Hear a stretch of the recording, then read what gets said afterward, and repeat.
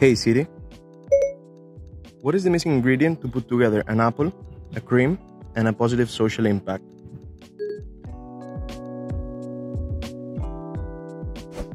With the systemic approach, design can valorize the territory, matching local actors and processes in a virtuous loop.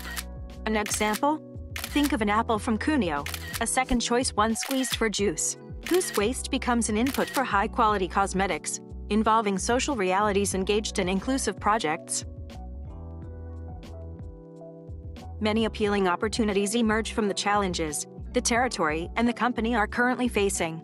Our protagonists are a newborn startup with a valuable vision to affirm on the market, and a territory experiencing a paradigm shift, leaving behind a cumbersome past towards a sustainability-conscious future.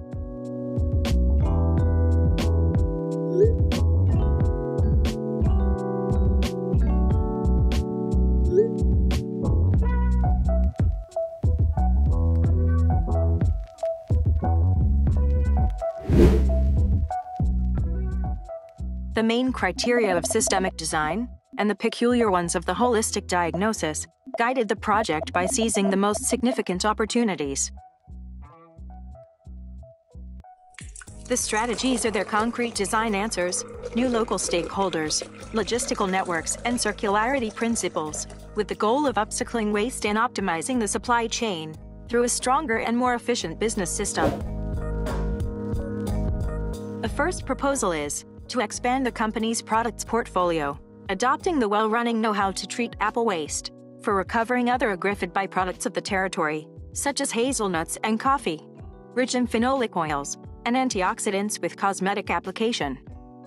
For the second strategy, glass jars, which do generate transport emissions and trash, can become part of a virtuous returnable packaging cycle with the collaboration of local resellers and customer engagement. A third concept is about textile upcycling to generate reusable skincare pads with 100% recycled cotton. They fit into a behavioral design framework with the engagement of local cooperatives into the productive process.